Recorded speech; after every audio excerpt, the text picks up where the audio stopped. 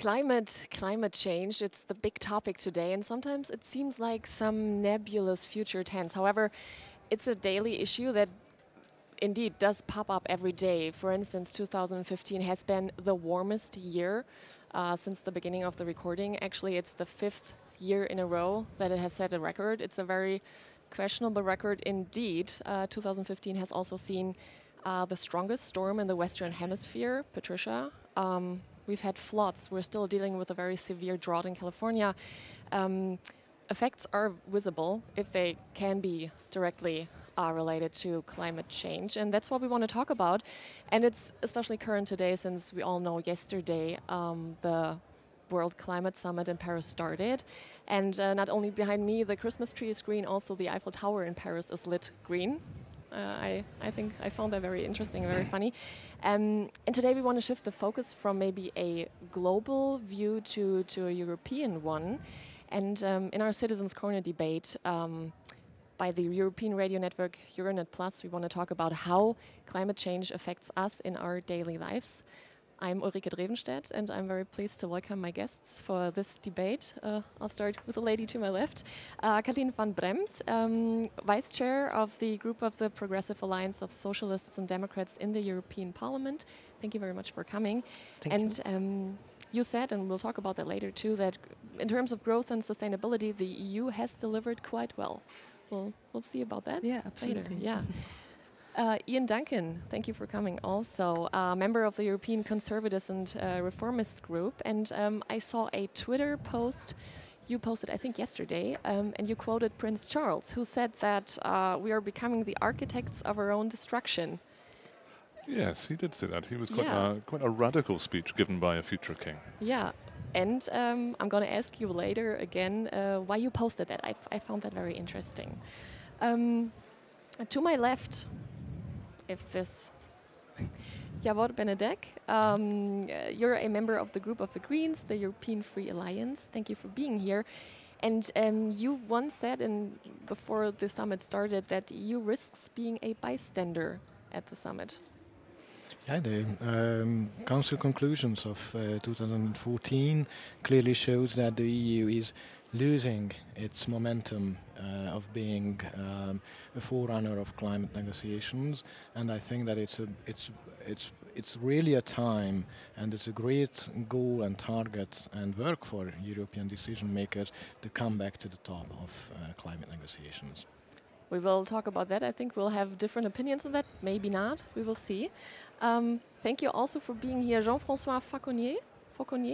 Sorry if I pronounced it wrong. You're the Climate and Energy Policy Coordinator at CAN, the Climate Action Network, which is an umbrella group of approximately 900 environmental NGOs worldwide. Yes, worldwide. 113 in Europe.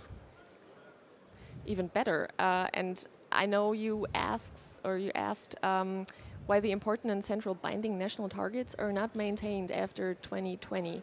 And that is going to be something we'll get into. We'll explain what's that all about, and should be very interesting. To my left again, we have Tom van Ireland, acting head of the unit Clima. You're responsible for strategy and economic assessment. And I know that the whole unit is committed to making Europe the most climate-friendly region in the world. Correct. Yeah, that's a very big goal, and how we can reach that, we'll talk about. And last but not least, we have a student in our round. Thank you for being here. Thank you for having me. Robert Zalcic, you're from Croatia, and you work for Radio Student Zagreb. Exactly. Perfect. My very first question to all of you, and whoever wants to answer, aside from being a member of parliament, how does climate change affect you, or what are experiences you have made concerning that topic? Do you want to maybe start? Well, I think how it affects me, it's like any other citizen in Europe. On the one hand, you start to notice that things are changing within the climate, but it's also very much related to other sustainable and environmental issues. When I walk my kid to school, she's 8 years old, if I'm able to walk her to school as often as possible, she always complains about the air quality, which is not discussing the equality, but she says, it smells, Mama. It's not nice. It's so how we deal with our transport system, how do we deal with our economical system, everything is very interlinked, and that is also very positive news. You can look at it from a very dark side, but you can look at it as a very big opportunity. Tackling climate change is also about getting a better living standard and living conditions. Up until now, people tend to think if we tackle climate change, we will have worse living conditions. Our life will get worse. We will not be able to drive a car. We will have less money because we need to spend it on mitigation and adaptation, things like that. But that's not true. If we combine the real sustainable answers to end climate change and things that has to do with other environmental issues, but also our living quality. What do people need in their cities is more green, more public space. You can all interconnect, and there's a solution that is one solution that is a sustainable one that combines everything together. So I tend to see it in a rather positive way. I think we have a problem with our living conditions today that is connected to climate change, but is much more connected to other issues, such as pollution and the lack of public and green spaces in our environment. That can be combined together. So I'm quite optimistic. Of course, Paris is extremely important, and we all, I think everybody around the table hope for a very good result. But it's not only just a global agreement, it's about very local action that we need to take. So is everybody else just as optimistic, Mr. Fauconnier? I am relatively optimistic, but I was more pessimistic a few years back because of all the countries that have submitted their plans, even though when you add all the contribution of the different countries, you're not as far as we need to be, and we're still going towards a climate catastrophe. But the mere fact that so many countries have produced plans is quite encouraging, I think. So I'm optimistic, but it's only day 2 in Paris, and we'll see what happens at the end of the 2-week negotiation. But I think we're in a very special position and privileged position in a way, because we are the first generation, and by generation I'm including students and all the people alike, but we are the first generation to witness the first signs of climate change. And this is only a fraction of what's going to happen if we don't tackle climate change. But we are also the last generation that can really do something about it and make a big change. Because if we wait another 20 years, 30 years, 40 years, it will be too late. So I think things need to happen now. But when you say we're experiencing it, I hear a lot of people who say, well, you know, it's getting warmer. That's great. I don't have to pay as much money for my, you know, heating, or, you know, it's great because it's warmer. Vacations are great. There's another way to look at that. I used to work in fisheries. Cod, in serious trouble in the North Sea. Cod is a temperature-sensitive spawner. And people would never admit, but the reality is that the warming seas have had a huge impact upon the distribution, the success of spawning of a whole range of species. And again, the water is where you sometimes experience this much sooner. You're also seeing, again, appearing in European waters, far more exotic fish than have ever been found before. So we're beginning to experience the change. The reality is it's happening around us. The test for us is how then we adapt, how we change, and how we mitigate. And I think as we're moving forward now, the challenge for the rest of the globe is how do we balance out where we are in the developed Western world, which has broadly caused the problem. How do we address this challenge whilst also recognizing the rest of the developing world, which wishes to develop, has to do so now following a very different path from the one that we blazed, and literally blazed. And that's a challenge for a whole range of those states around the globe, from India, which sits atop a huge coal resource, right through to Botswana, again, with massive coal resources. How then do we help them plot a different pathway into the future, and one that we ourselves didn't follow at the time? That's a whole topic we're going to get into, too, hopefully.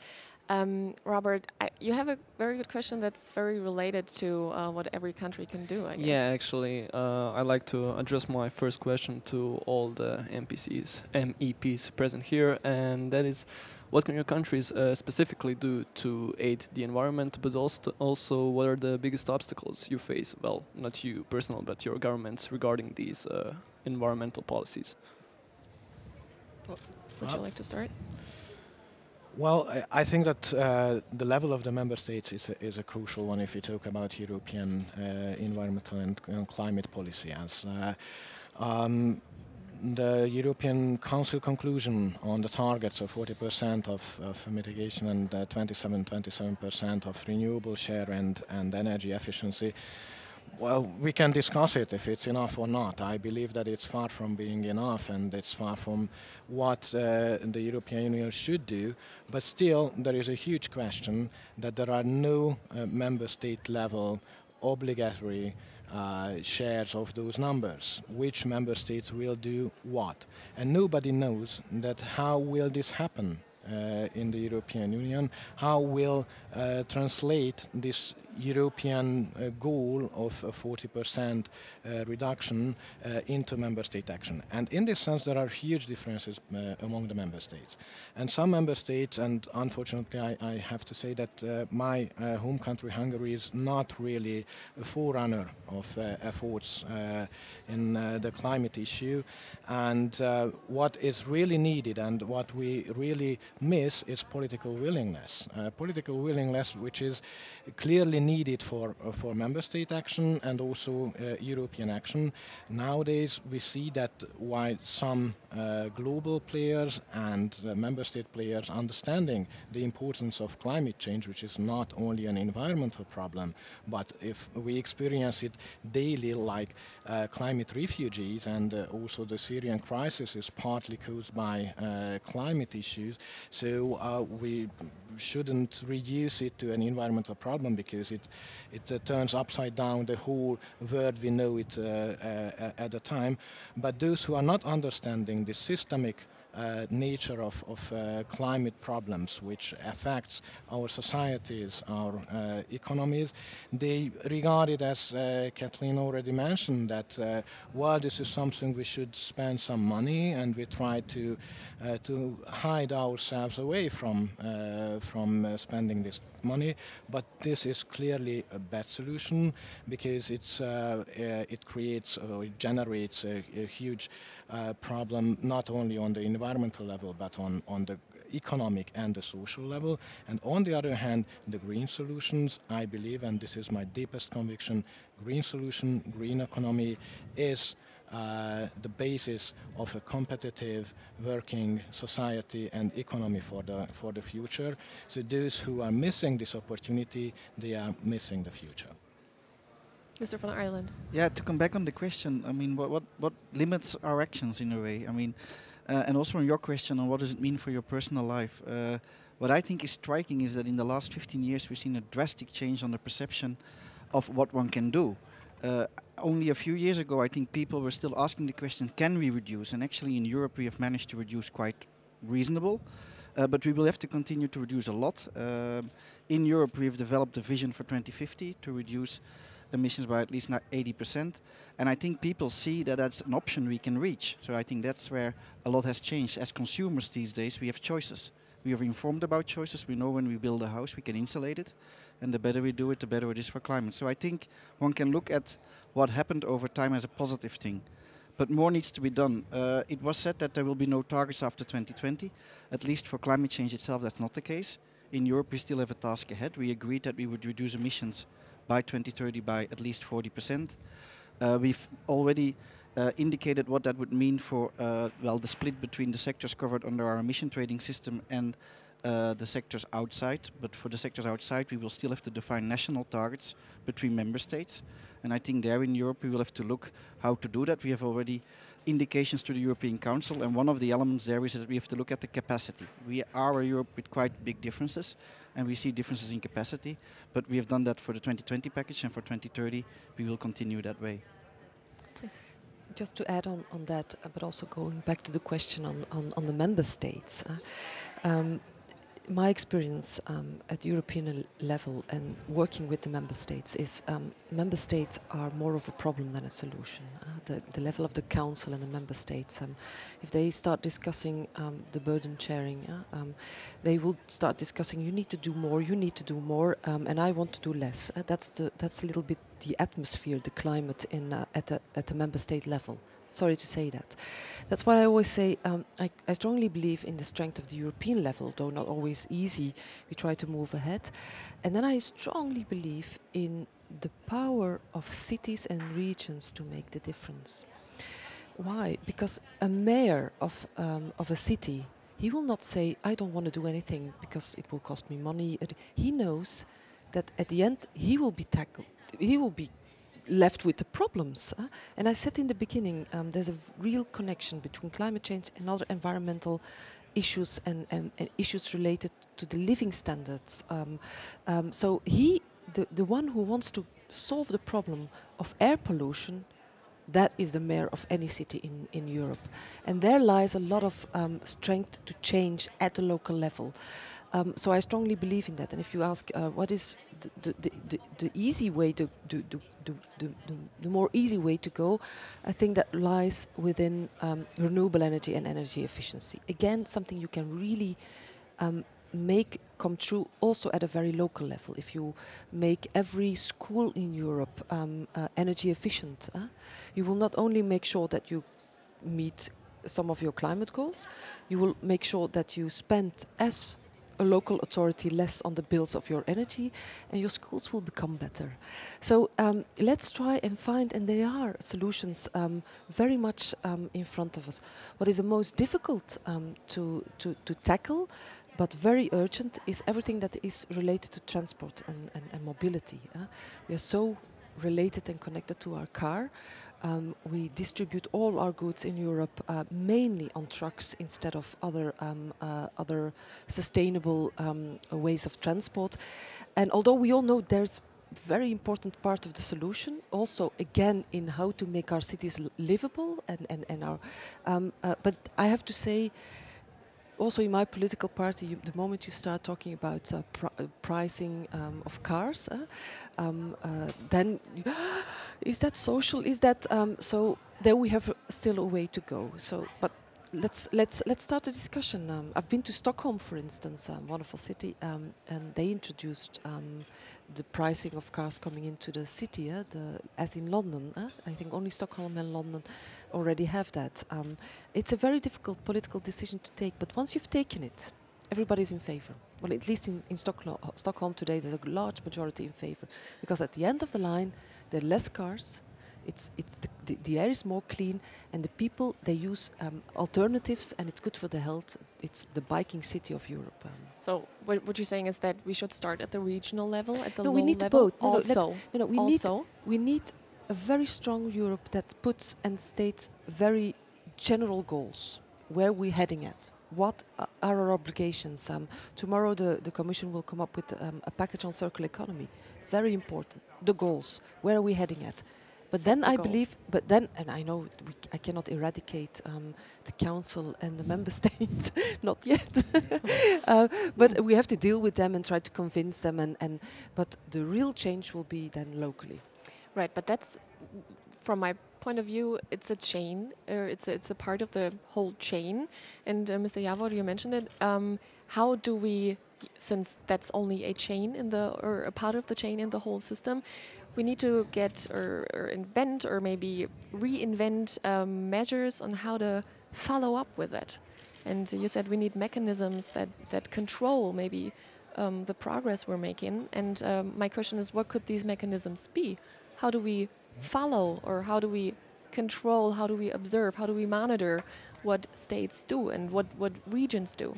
Is there a possibility? I think we're being a little bit preemptive, and I am remarkably positive about what will emerge from Paris. But we have to be honest with people as well. When we talk about the member state, Great Britain just now has a significant number of people living in energy poverty. Those are people who spend a significant share of their income on keeping warm or in keeping their lights on. What we're about to do going forward will make that more difficult, no matter which route we pursue. That will be a greater cost upon them. More people will almost certainly fall into energy poverty. But that's a problem. That is a problem. Now, you say in the longer term that might not be true, and indeed in the longer term it may not be true. But just now, for example, most of the homes in Scotland are heated by gas. So if we are to convert those to electricity, which ultimately we would have to do if we're moving in that particular direction, that would mean that every household would have to invest significantly in converting. and each bill will be higher because at present the bills are higher for electricity. How do you sell that to people? Well, this is why it becomes difficult, because it's very easy at a European level to talk about these things and then say that the member states are not pulling their weight. But the member states, the governments have got to get re-elected. That's how democracy works. So the challenge then is, how do you ensure that the people move in their direction, which must be moved in, while also recognising the challenges they face in doing so? I mean, for example, Scotland, my constituency, is one of the most progressive when it comes to electric cars. There are 2,000 electric cars in Scotland out of a fleet of 3.2 million cars. When we talk about alternatives, again, the railway lines don't go everywhere in Scotland. It's got islands. How do we then ensure that people are able to go about their daily business? And again, if we want people to move toward electric cars, that's fine, but the electric grid itself doesn't allow them to travel most of the distance up the land. So there are challenges ahead, each of them carrying a cost. Now, they can be met. They can, of course, be met. But the point is, we have to be realistic when we're talking about the role of governments here, because governments are ultimately the people who have to deliver this and fund it and set the taxes that will make it happen. That's the challenge. I think it's a wrong way of approach, because basically what we need, and let's go back to the issue of energy poverty. There is a lot of discussion that why renewables are too expensive for poor people. But if there are proper member state and European programs, for example, for energy efficiency, this is the cheapest way to decrease the energy bills of the households, and that's the direction we should go. The people doesn't need cheap energy, they need low energy bills, and if we can help them to consume less energy, that's the way how we can provide them low energy bills on the long run. And that's a problem, because when we talk about energy efficiency, there is a lot of talks on the European and member states level on energy efficiency, and we talk and talk and talk. But when we come to direct programs and European spendings, how we spend the EU funds, when we talk about the European Energy Security Strategy and the PCI list, which is the projects of common interest, always we bump into a phenomenon which says that we talk a lot about energy efficiency, but we spend on fossil and we spend on nuclear and we spend on traditional energy systems.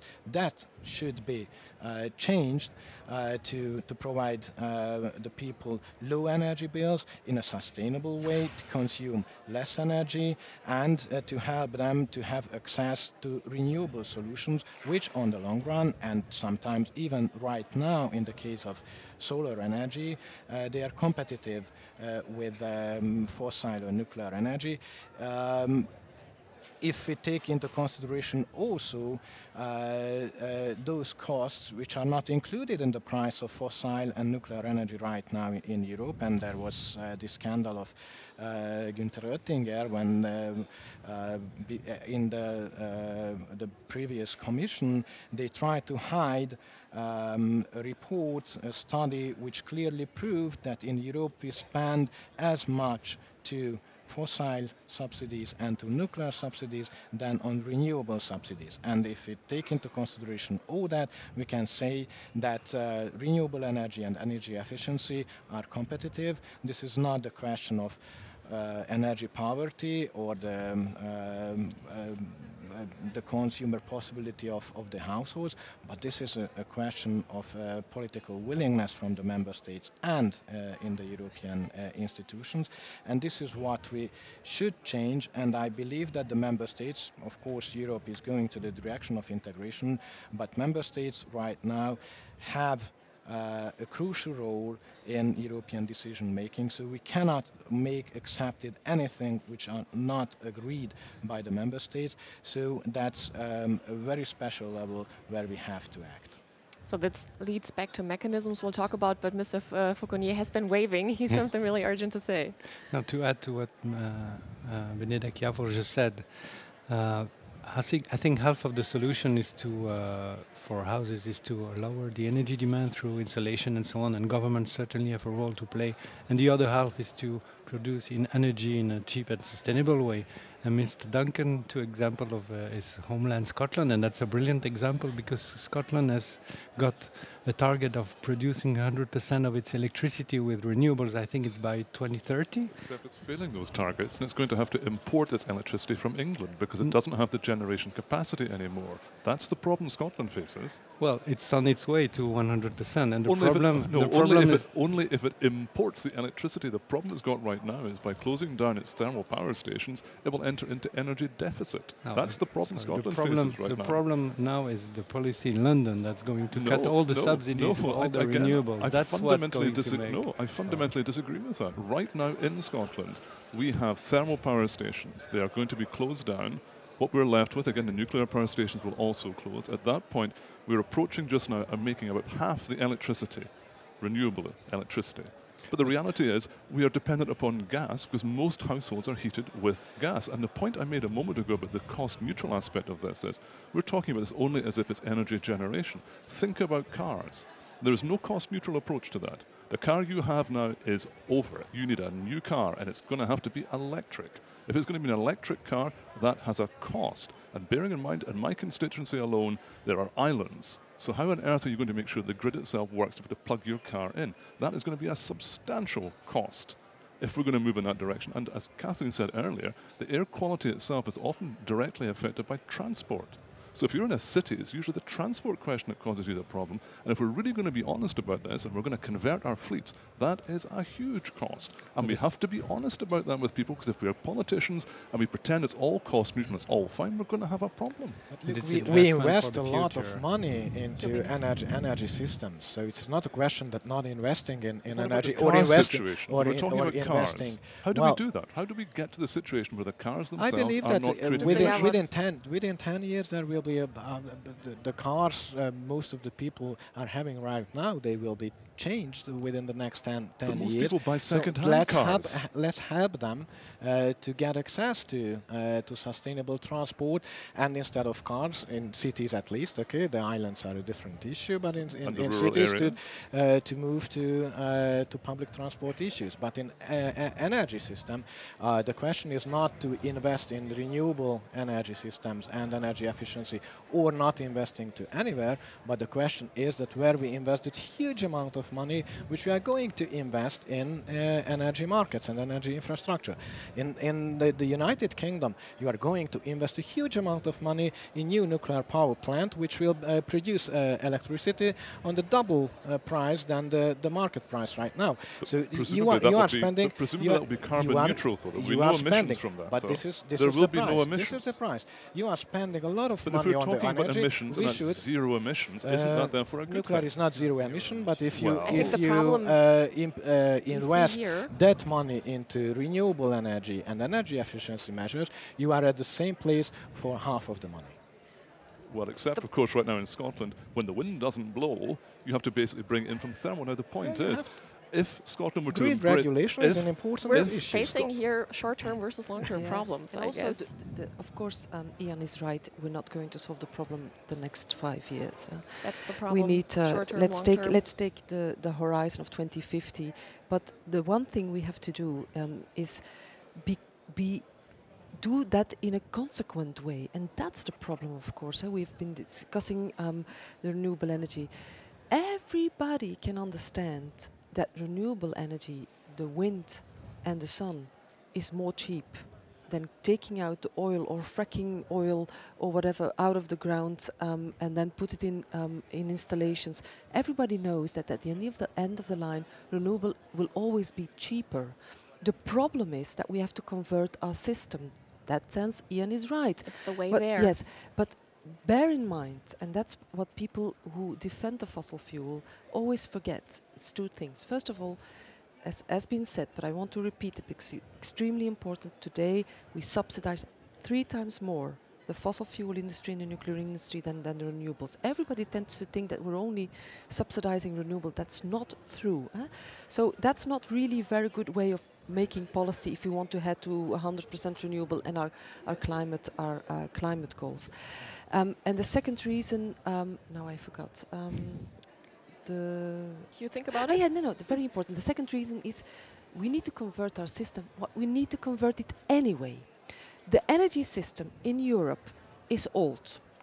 It needs to be renewed. And then you can take the direction of going instantly to the 100% renewable as the goal in 2050, and doing everything that you have to renew in that direction, or still keep on investing in an energy system that sustains fossil fuels. So And the Commission has, but can maybe perhaps explain better, in the former legislator the Commission made a report on that, and they came up to the conclusion that anyway the best solution is to go for energy efficiency, 100% renewable, and make sure that you have the system underlying that to make sure that it can happen. So it's what we need to do. We can argue Scotland and things that are now the case, but let's look at the long term and make all the decisions in that sense, and then I think we can achieve our goals. The problem is that I think the problem is that the long-term vision is right. Let's say you mentioned the European goal of reducing greenhouse gas emission by 80%. It's between 80 and 95%. I think the goal is right, but the problem is that the current ambition is not matching the long-term goal. It's like, if I may take an analogy for the people who like to run, it's like if you want to run a marathon in less than 4 hours, let's say, and you start walking, it's not going to thinking that in the last kilometers you will sprint and catch up. You will never do that. I mean, you have That I to, agree. your speed is to be adapted to your long-term goal. And at the moment it's not the case. I think that the ambition for greenhouse gas, for renewables certainly, for energy efficiency, the one for 2020 and the one for 2030 is not up to the ambition in the long term, and it's not up to the European responsibility to play its part in the fight against climate change. Do you agree? No, not on that last one. I think what we've said is that we want to reduce by 20% a decade. And I mean, on that rhythm, we will be on the level where we have to be by 2050. Few reflections on what we heard. The issue, of course, is often that maybe over time it's not that more expensive, but early on in the process it can be more expensive. And that's what we pointed out by saying very clearly that we have an investment issue here. Many of the measures are more expensive when you invest in them, but they save energy over time. And of course, saving energy leads to the reducing greenhouse gas emissions. So I think many policies will need to focus on how we can tackle the investment hurdle, at least at the EU level. I would like to point out that many of our budgets foresee the help in, for instance, investing in energy efficiency, the structural funds, the recent Juncker Fund, but also now measures that we have proposed under the context of the ETS have the aim of trying to help certain people who want to invest in energy efficiency, for instance, by taking that hurdle, noting that over time you save the benefits. Another element is, and I think electric cars was mentioned, we don't need all tomorrow to drive electric cars, but over time we will need to find a solution to get there. And we also know that over time, the more these kind of cars are on the streets, the cheaper the technology gets. So it's also an issue indeed of transition, of putting policies in place where you pull and push these technologies through, but where you can ensure over time that costs reduce of the technologies. So what is a concrete way? What can we tell the citizens today? What can we do today to stop climate change?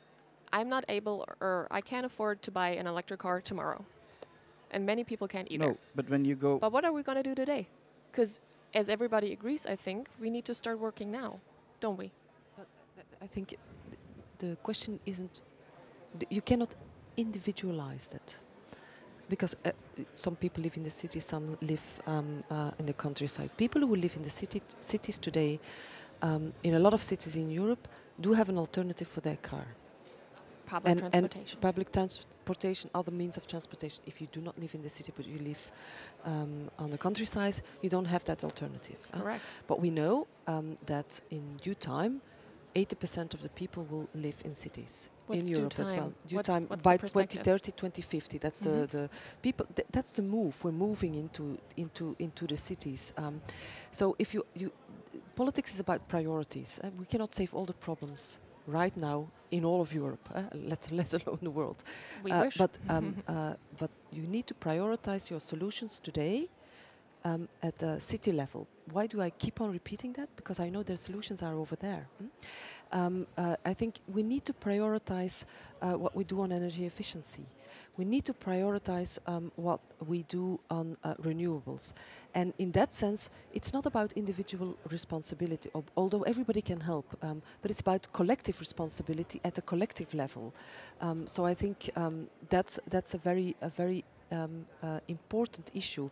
If you start blaming people for not living the right life, I think we did that in the past. It's not helping anyway the course we need to take. So then if we want to shift the focus back to the summit in Paris right now, Robert, I know you have a very good question that kind of concludes. Regarding the Paris summit. Well, yeah, China and the US actually are the top 2 polluters in the world. And both of these states are in the past proved to be reluctant when it comes to reducing their carbon dioxide emissions. 2009 Copenhagen summit was obviously a failure because we have a lot of conflicted interests. So, do you believe? I believe you, Sir Duncan, said that you are optimistic about this conference. Do you believe that this failure of 2009 could happen again? And if not, why not? What has changed in the meantime? Well, there are probably 2 simple answers. In the US context, fracking has happened. The embracing of gas has allowed the US to substantially reduce its carbon emissions. President Obama talks about the gas bridge, the bridge to the next generation to allow time again to invest in renewables. I think that has happened. I think in China, we're witnessing the tortuous quality of air that they suffer. I think that's driven a massive change in the mentality of the Chinese government. Probably less so than the emissions question, more about the air quality question. So those 2 things, I think, have changed. I think also against that backdrop, there is a recognition that the technologies which we need to move forward are there. We've just got to make sure that they are deployed in a way that makes them cost efficient and cost effective. So I think there is a significant change in the mood since Copenhagen.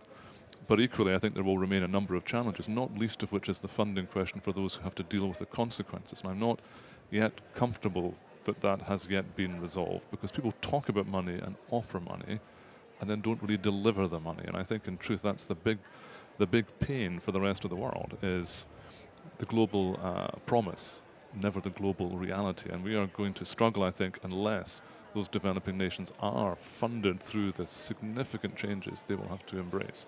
And I'm not yet comfortable that that's going to be on the table. So we have experienced that promises aren't met, as you mentioned. In general, we have only a couple of minutes left, unfortunately, and there's so many topics we wanted to talk about. But in general, do you put hopes on the Paris summit that it is going to help us in maybe stopping or preventing climate change? Mr. van Ireland? Well, okay, it's phrased in a different way, but Ian just said it. I think Paris is a very important COP. If you see that 168 countries already have put on the table their actions. I mean, we see true global action now.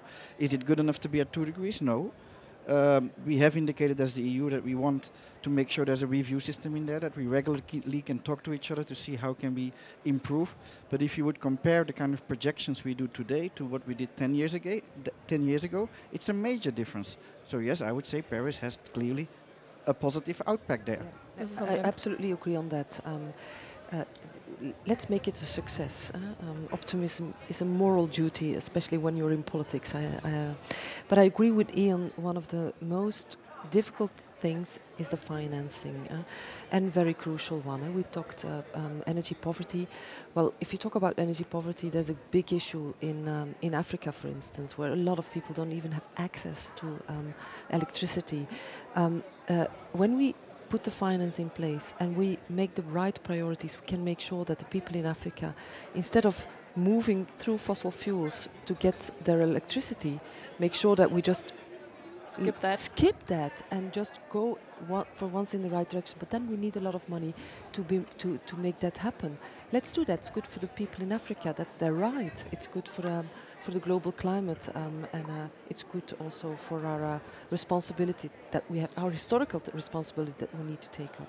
So can we conclude that we're all optimistic about the Paris summit? Yeah, I think what is important to take into consideration that we won't solve the problem in Paris. So who expects from Paris that it solves all the climate issues, they will be disappointed. What we need in Paris is to set up the right frame for further climate policy making, and also to include mechanisms to, from time to time, in every 5 years, to check and control if we are on the right track or not, and if it's needed, we can speed up our efforts in climate policy. In this sense, I'm optimistic. I believe that we are able, and there is a political willingness to make this deal in Paris. But what is very important to see that what will happen after Paris with participation of the parties, including China, where we have a booming renewable energy market, and with the participation of the US and with the participation of the European Union, we have to be forerunners of further climate efforts. So a very short last comment. Very short. Well, I would say that this radio program is like Paris. Time is really running out, but we have a few seconds left, and hopefully in Paris we can make it. Well, that sounds like a very, very good closing word. Kathleen van Brempt just said, let's make it a success. Let's hope it will be, but let's not forget that after Paris there's still a lot to do. As has been mentioned before, us getting together may have been a step in the right direction. Let's hope so, and let's keep on working at making Paris a success and stopping climate change. Thank you all very much for joining and discussing with me today. Thank you very much.